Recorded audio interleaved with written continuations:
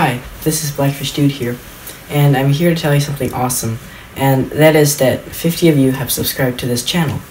And to celebrate that, I'm going to give you a tour of my chemistry lab.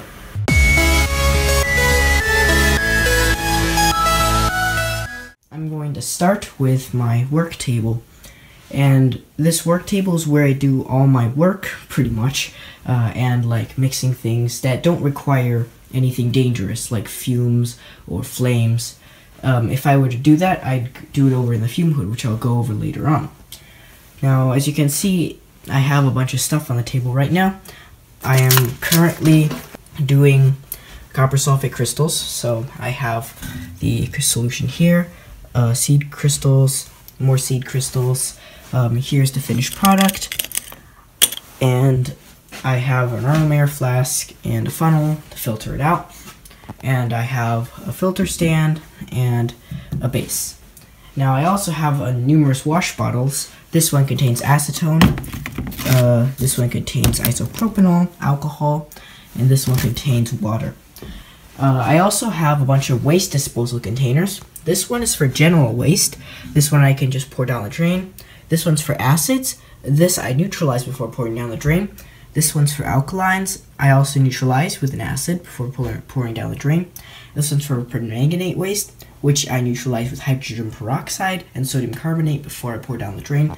And this is solvent waste. And solvent waste I take to a special place to get disposed of, so it doesn't harm the environment. I also have ferric chloride waste, but that's for circuit board etching, and I don't plan to dispose of it anytime soon. Now, going past my workbench, here's my drying rack. And my drying rack I made, and they're basically just wooden poles mounted at an angle to a wooden board. And what I do is I put flasks on here to dry, like this. It gets enough air, it drains out. This is what usually a professional lab is like, except it's not with wood, it's with plastic. Moving over here, we have basically my general storage area. This area here is for drying. Basically, anything that doesn't fit on the drying rack, like this petri dish or this Buchanan funnel, I would put on here to dry. These are my serological pipettes, or general glass pipettes. They're on all different sizes. These are my disposable serological pipettes. They come in one size, they're polystyrene. Here is my containers collection. They range from an empty wash bottle to a bunch of used syringes, but they're not like used medically. I just used them for once. I don't want to throw them away. And here are some needles, syringes with needles. Don't worry, they're not like sharp needles. These are actually blunt needles. And sorry this is not in focus, but they're used for dispensing and pretty much nothing else. Here is one of my failed attempts to make an ampule. As you can see, I've sealed off the end here, but I have not sealed off this end. It didn't work. Here are my bottles. These are Boston round bottles, or amber bottles, whatever you want to call them. And these are for storing acids and strong chemicals. These are actually my old saline wash bottles for my contact lenses, but I found that they were made of PETE, so they're suitable for chemistry. These are basically Chinese takeout containers. They're very good. They're polypropylene, so they all work. I store a lot of chemicals in them, as you will see. Here are my burners. I don't use burners a lot because I have a hot plate stirrer, but they're nice to have around. Up here, there's a bunch of cloths, borax. Here is my thermos, in case I need to store the liquid nitrogen. This is lubricant. I don't know why I need lubricant. And here are a bunch of new syringes, just in case. And up here is pretty much useless stuff. Going over here, I have my water dispenser. Of course, it says do not drink, but it basically has water in it. Surprising, isn't it? Over here is my fume hood. And this fume hood I built completely from scratch, and it's basically made out of drywall in here, and a wooden frame, and about 1 centimeter thick ballistic glass. This ballistic glass is pretty much explosion proof, but it's not mounted properly, so it still wouldn't sustain an explosion. Over here I have my custom made, well, I made it myself, floating sash. So in professional labs you'd see a sash that goes up and down like this, and they have it so it's counterweighted in the back and everything, and I couldn't do that because I didn't have space back there. So basically I used a system of pulleys like over here. You can trace this neon wire here, and you can see that it leads down here. This is my counterweight. This weighs exactly as much as that pane of ballistic glass, and this makes it so sliding this up and down, it stays there. Normally, if I were to slide this up and down without the counterweight, it would just slam down on my fingers, and that is not preferable.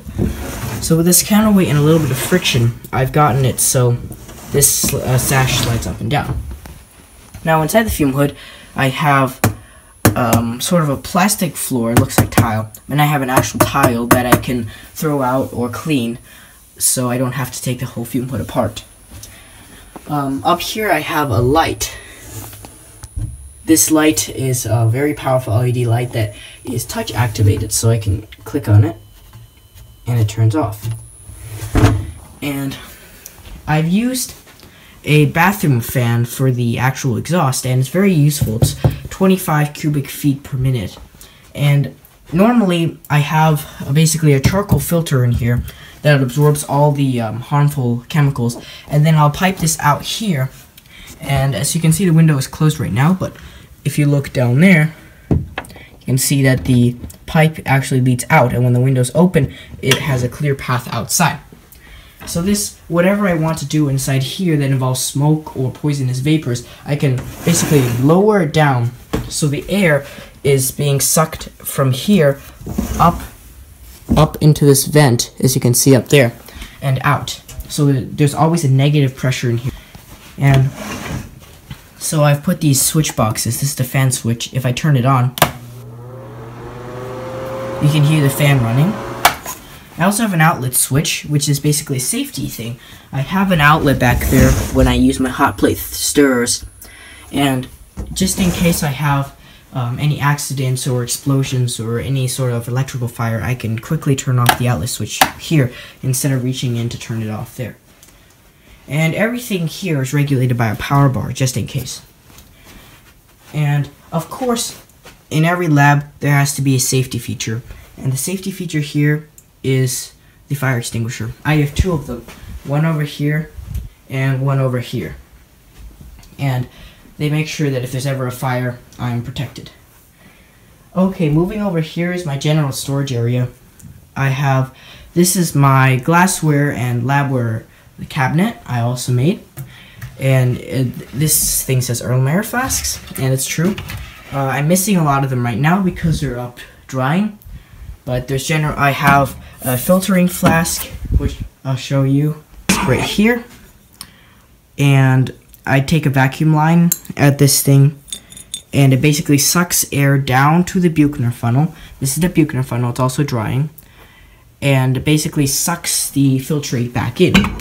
So that's very useful if you have a very slow filtrate. Here's some more of my Erlenmeyer flasks. Here's a small beaker, here's a large beaker. Down here is all of my miscellaneous items. So I have a separatory funnel, very useful if you want to separate things. I have a bunch of tongs, I have scupulas, and a giant burette, which is very long. That is used for titrations. I have a thermometer, which is in here, mortar and pestle, a bunch of funnels, graduated cylinders, that's very important, and I have one crucible. And a lot of other stuff that I don't use much. So going on to the next section of the cabinet, it says beakers. Gee, I wonder what's inside here. Oh, wow, it's beakers, I didn't know that. So I have a lot of beakers. from very small, so I have a 30 milliliter to a 1 liter beaker. And that's all I need. Like, they sell 2 liter beakers, but I don't really need that. And I have a lot of them. I sometimes break them because of heat shock, so it's nice to have a few. And down here is where everybody says that, everybody gives me questions. No, they're not bongs. They are round bottom flasks. These are used when you want to heat things using a heating mantle, or more traditionally, if I can get this to stand, this is called a triple neck flask. And as you can see, there's something special about here, and this is because these the whitish parts have been sandblasted in a way, and it's like this over here as well, in a way that they fit each other universally. And I'll show you a kit with that later. I have a bunch of different sizes, from a very large one in the back, I'm not sure if you can see it, and triple necked, and also some flat bottom or Florence flasks. So they look kind of like it, but they're flat bottom, so they don't have to roll around.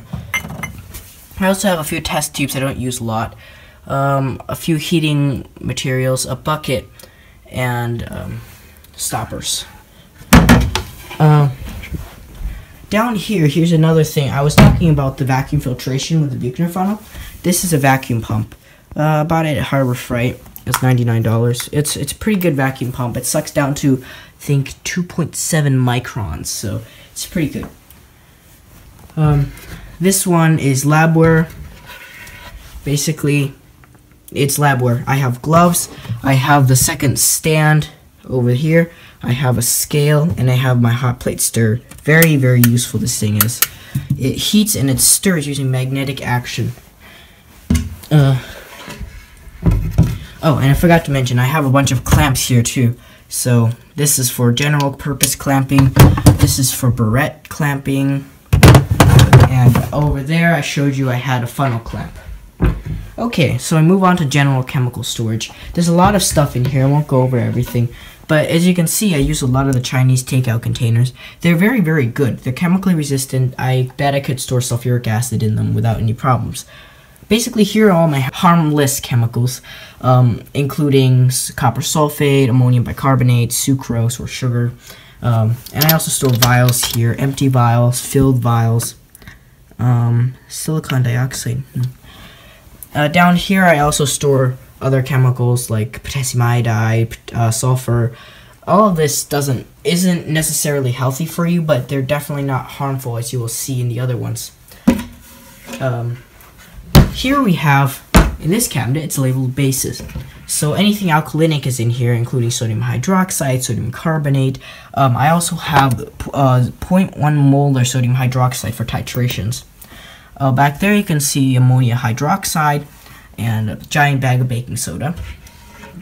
And down here is oxidizers. So anything from oxidizers can't touch fuel. So I made sure that this is separated from everything else, as you can see with the walls. In here, I have concentrated hydrogen peroxide, potassium permanganate, a lot of it back there. You can see potassium permanganate, ammonium nitrate, magnesium dioxide, potassium chlorate, potassium nitrate, and silver nitrate. And a lot of the general store grade hydrogen peroxide is back there. Okay, so we move down to a cabinet called solvents. And gee, I wonder what a solvent is. Well, they're basically anything flammable. And I have a lot of things in here. Basically, I store a lot of solvents in something called oil jars. These used to held canola oil. And now they hold acetone and methyl ethyl ketone. And now, I'll move over here to these smaller bottles. Here are ethyl acetate, isopropanol alcohol, ethyl alcohol, and a little bit more of methyl ethyl ketone. I'm not sure why I have them in two separate containers. The ethyl alcohol here, I've never been able to acquire any pure ethyl alcohol for obvious reasons. But because, you know, people drink it, and that's bad. Back here I have some benzomatic refills, which is butane, and a bunch, you can see a lot of bottles back there. Those are store grade isopropanol, so they're not 99%. I also have a little bottle of xylene, and I've never been able to use that much, but it's useful to have. I also had one bromo, no, this is a very hard name to pronounce, but it's 1-bromoaphthalene, and it's used in some kind of microscopes or something, but I found this in a trash can of a lab, and they said I could have it, so don't know what this is for. Now, let's move over to acids, our favorite cabinet. This stuff I'm not going to point out because a lot of this stuff actually has toxic residue on them, but I have hydrochloric acid, technical grade, or as they call it, muriatic acid. It comes from the container in the back with a blue cap and a blue label. I also made my own nitric acid, and I have sodium bisulfate, and our favorite, sulfuric acid. Very, very dangerous. This can etch your skin off in matters of seconds. I also have normal, well, this is very concentrated. I got this in our local Chinese supermarket. This is very concentrated, 25% acetic acid. Down here in the bag, I have glacial acetic acid. I don't know what to do with it yet. I also have some ferric chloride that I didn't use, and I have vinegar. So these are pretty much all my chemicals. There's not much left in my lab. I have a very important filing cabinet that stores everything, every paperwork, MSDSs. Over here I have all my safety equipment. Up here I hold a lot of extra things. And over here is my whiteboard, so I make a lot of calculations. I did a lot of titrations with here, over here. Here's my tripod I used to film a lot of these videos. And here are all my pipes and pumps and adapters, so if I can do a stage of distillation. And furthermore, I need to show you guys what I meant a couple minutes ago, what I said fritted glass. This kit uses 2440 distillation joints, and you can see you can see the sandblasted again. But now I'll show you what they actually mean when they do this. It's not just a fashion statement or anything. You can see it. There's another joint with sandblasted things. This now is a male joint. This is a female joint. If you slide them in, they fit perfectly. And this is almost airtight. You can seal them with grease to make them more airtight for vacuum distillations, but this is how you get a perfect nestling of these two joints. And this is used in a lot of organic chemistry. This kit is made out of entirely of glass, and so they found a way to make glass nestle up with glass without it basically cracking each other or making an incorrect fit. Lastly, I have a safety kit. This safety kit contains a lot of the stuff I need in case there's an accident. And now I've pretty much showed you the entire lab. So, thank you again for 50 subscribers, and I'll see you in the next video.